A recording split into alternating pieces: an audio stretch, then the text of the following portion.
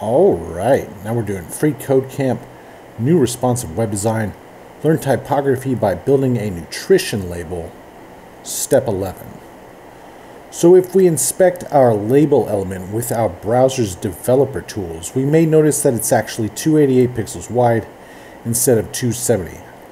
I have to take your word for it. This is because by default, the browser includes the border and padding when determining an element's size, alright?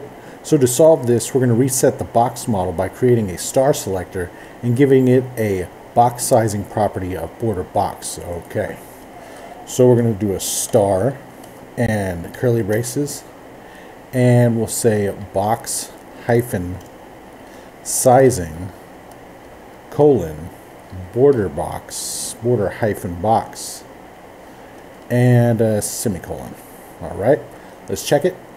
Looks good, and submit it. Alright, now we're on to step 12, and we'll see you next time.